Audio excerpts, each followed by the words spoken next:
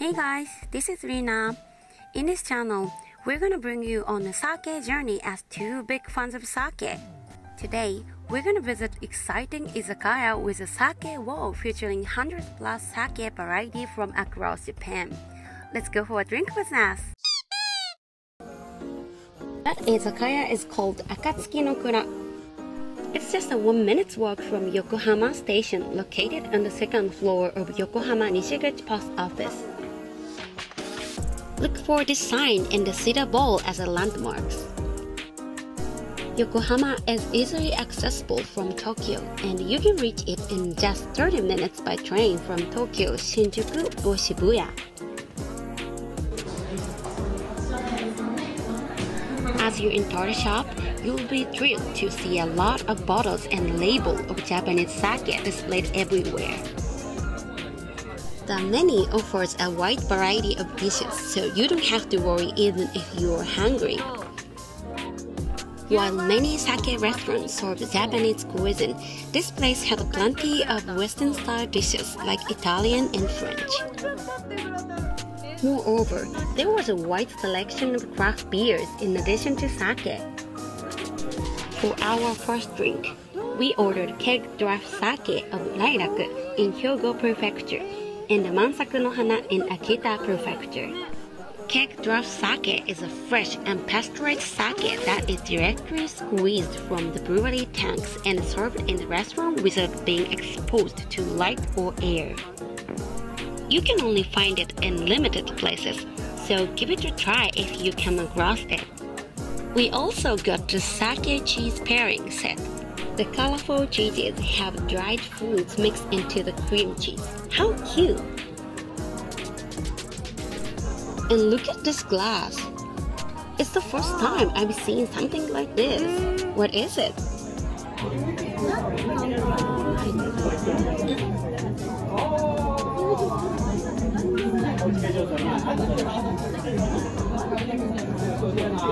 Both of them are fresh and vibrant. It truly feels like they were just squeezed. So delicious.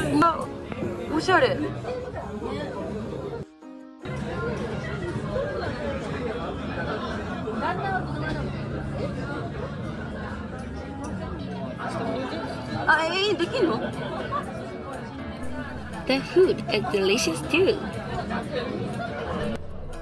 Our favorite is this pate de campagne.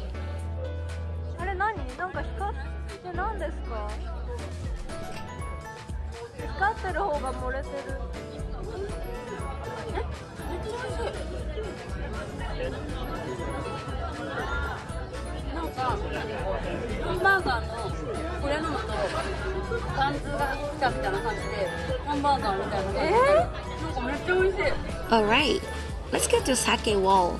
On this wall, you'll find rows of sake bottles and colorful mask caps.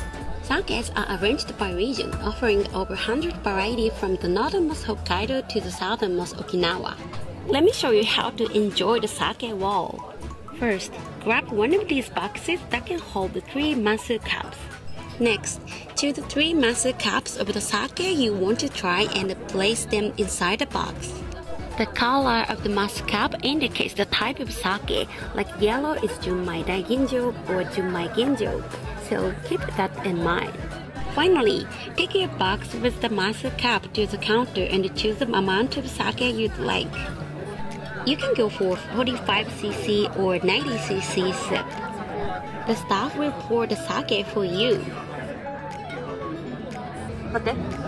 We pick Izumibashi Megumi Red Label from Kanagawa. They say it pairs well with pate we had earlier. Can't wait to try it out. My favorite brand, Wakanami Kurotombo from Fukuoka.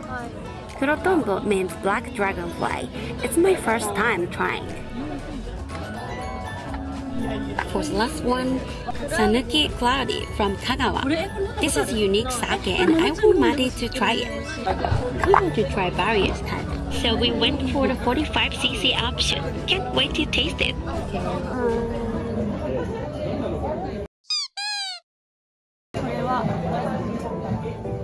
Wakanami no kuro gaeru みたいな黒トンボ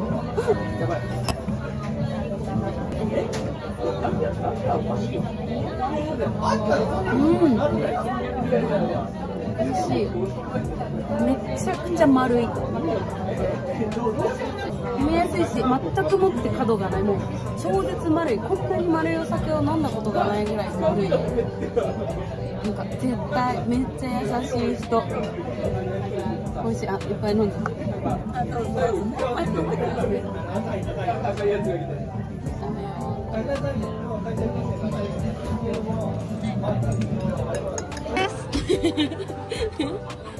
We decided instantly on this sake because it goes well with pate, and also because mate is a huge fan of Fushiguro Megumi from Jujutsu Kaisen. じゃあ次めぐみ飲むよ。なんかやっぱちょっと濃厚な香りする。チーズっぽい香りするかも。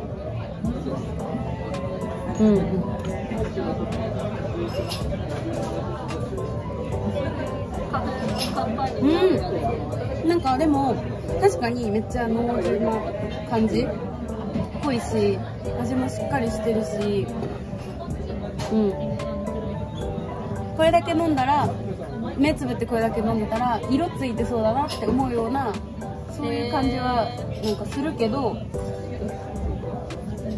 でもなんかその作りがめっちゃ綺麗な感じするから、その嫌さがあんまりない。そんなになんかこう濃いお酒っていうか濃厚なお酒そんな好きじゃないけど、このカンパーニュ、ポテトカンパーニュとめっちゃおすすめって言ってたから。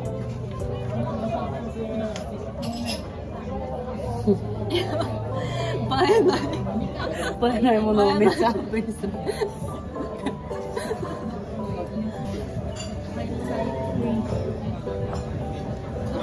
パーフェクト。めっちゃ美味しい。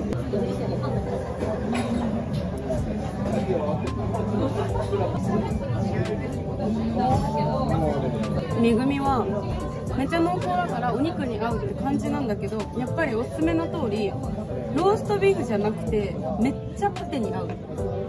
ローストビーフには別にそんなにしっくりこなかった。面白い。なんかさ、ローストビーフってさっぱりした赤身の肉で作ってるじゃん。でもパテって結構レバーとか入れたり、ちょっと癖があるやつだし、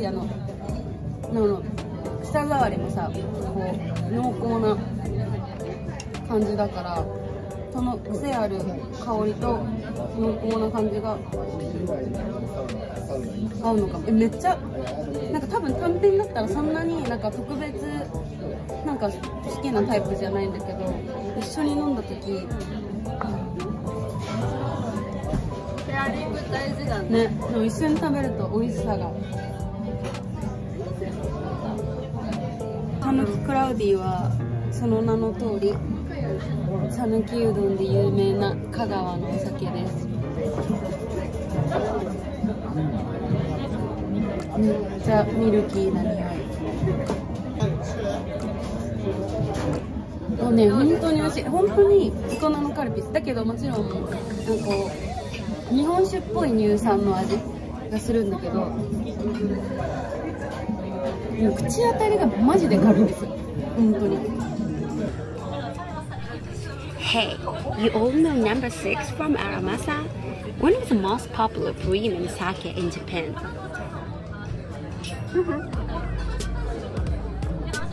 I am drinking number 6 like this. No, just kidding. They serve as a water in the number 6 bottle. Remember, when you drink sake, drink water too. Do you all remember the name for sake chaser water? 3, 2, 1. The answer is yawaragi mizu. Yay, this is so fun. Alright, let's move on to the second round. The first one is sakuyabe from Gunma. Even for Japanese, some sake names can be tricky to read, and I occasionally get stumped.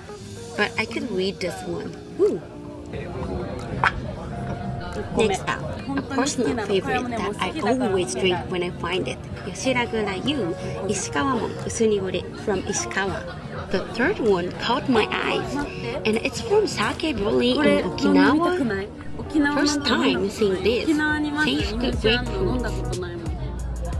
しかもグレープフルーツシェイクワーサーって飲んでみよう。めっちゃ気になる。じゃーん。はい、お願いします。お願いします。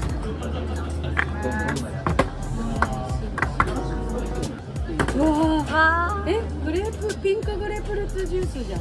あ、なんかリカーなんだ。泡盛仕込み。そうです。日本酒なんですか？日本酒ではないです。泡盛は焼酎の方が近いんで。なるほど。グレープフルーツとすごいね、見たことないのに。沖縄に酒蔵はあるんですか？ありますけど、でも日本酒の酒蔵は一つしかないです。で、今は酒蔵の欠品が出てしまってて、沖縄の日本酒自体がそもそも手に入らない。そうなんですか。これはそこではない。そこではない。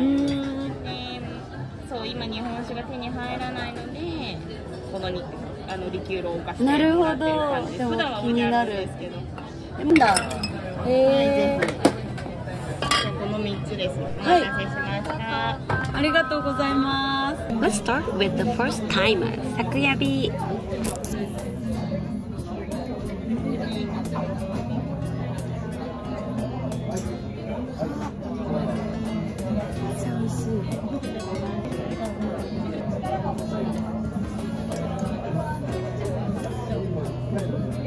Yoshiragura Yu。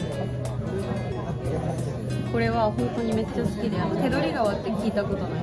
手取川なんか有名ななんかお酒の、それのなんか息子さんが作って7代目かなの方が作ってるんだけど、うますぎて全日本で話題になってる。うますぎて。でもね、これもう絶対美味しいの分かってる。もううちが一番好きなメロン、ライトなメロンとかを感じるような甘さ、フルーティーが来てキレいいっていう。これはリキュールですね。シークワーサーとピンクグレープフルーツの氷が入って、だからロックで飲む。泡盛で仕込んでるリキュール飲みます。すぐ泡盛だって飲んないけど、日本酒じゃないの。うまっ。うまっ。うまい。やばい。これね、めっちゃテンション上がる味する。あったかいとこの味する。わかる？メキシコの食べ物とか飲み物飲んだ時と同じ感覚がする。この太陽。